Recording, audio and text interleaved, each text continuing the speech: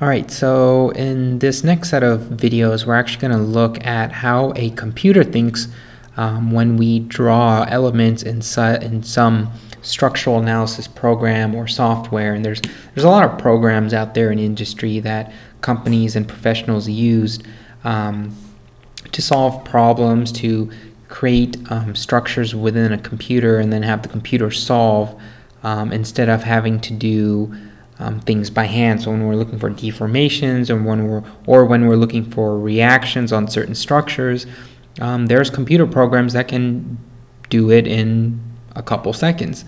So in these next set of videos, we're actually going to take a look at how these computers interpret input data that we put into the software.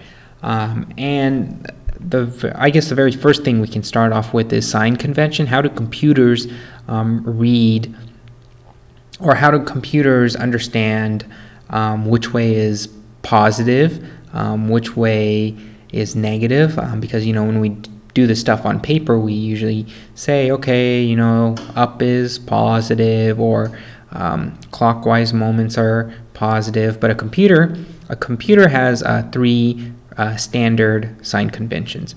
The first one is up, or in the Y direction, is positive. In the X direction, this way to the right, is positive. And any moment, a counterclockwise moment, is positive. So this is a sign convention most computers are familiar with, and this is what we're going to be working on in this next set of videos. So let's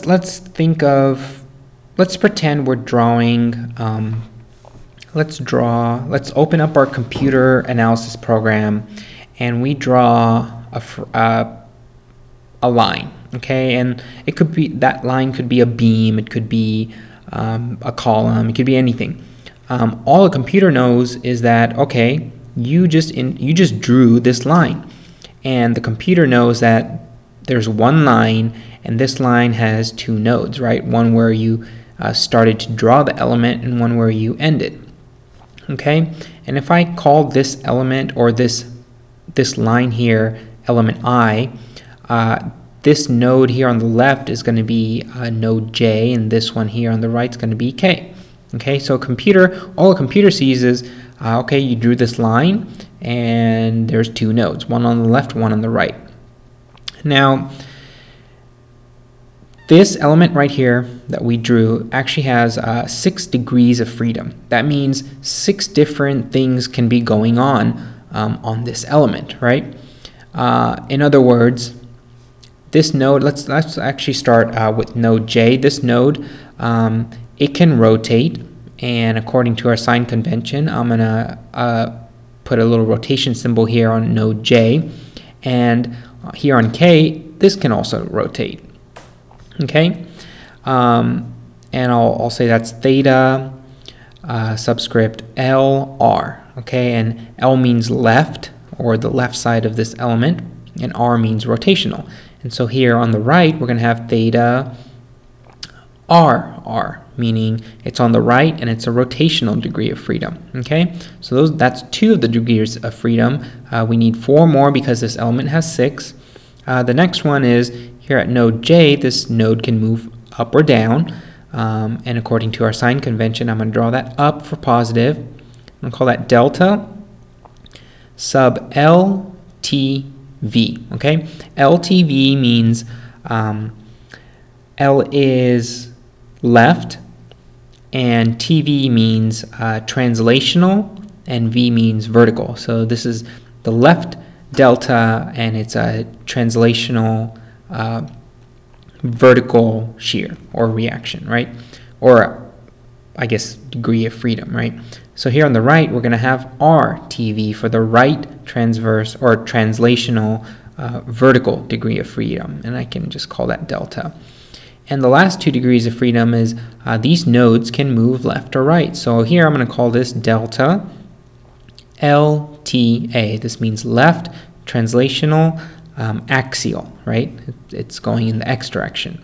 And here it's also going to have another degree of freedom. We'll call that delta RTA. So this is rotational, translational, and axial. Okay.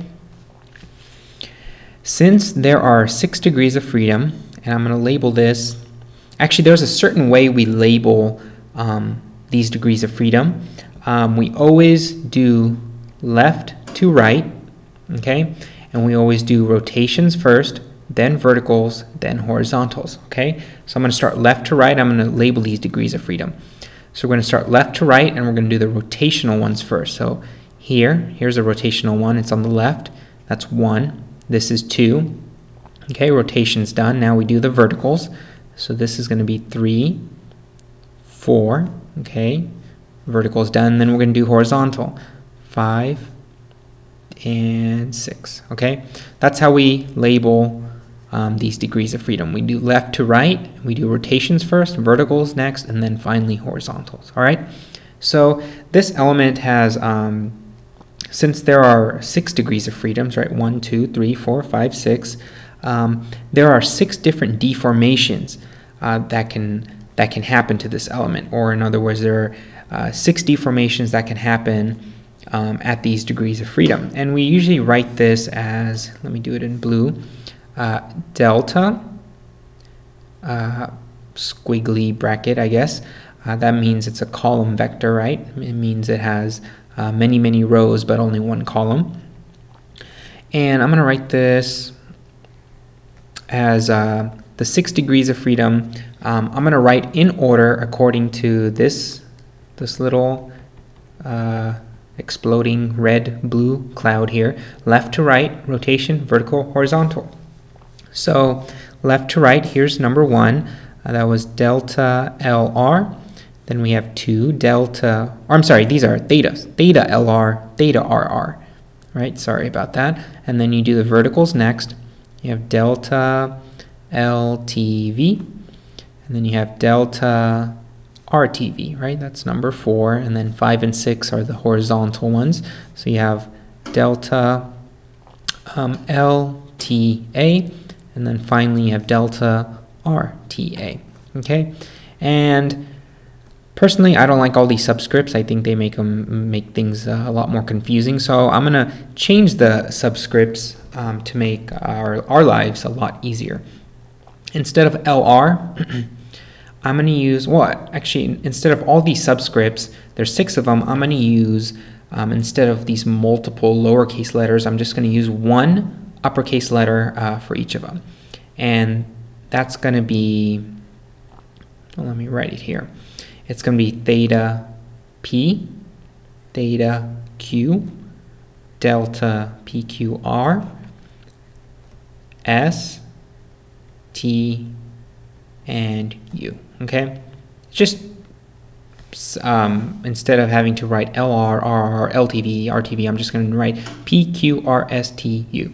So if we look back at this diagram, this is really P, this is Q, this is R, this is S, this is T, and this is U.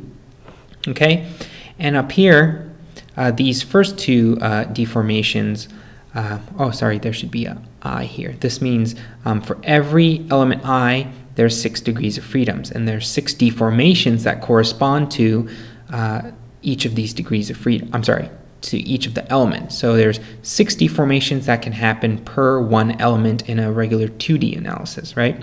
So theta P, theta Q are rotational. Theta or delta R and delta S, those are translational, shears, right? Vertical reactions. And then T and U, they're also translational and they're axial, okay? So this is kind of an introduction to the degrees of freedom. The big concept here is the sign convention, and then also this L, or when we label degrees of freedoms, we always go from L, R, and we always do rotation first, vertical, and horizontal. All right, in the next video, we're going to talk about these degrees of freedom a little bit more in depth. All right, see you then.